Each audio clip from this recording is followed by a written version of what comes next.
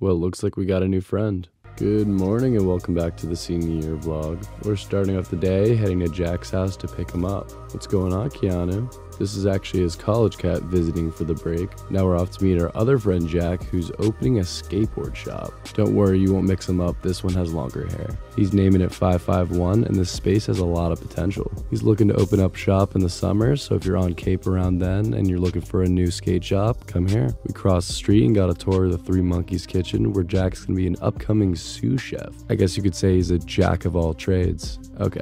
Anyway, I've had some film I've been meaning to develop since my trip to Las Vegas and some other mystery fun nights. With a beautiful sunset, I finished my day off at the gym and I'll see you guys tomorrow.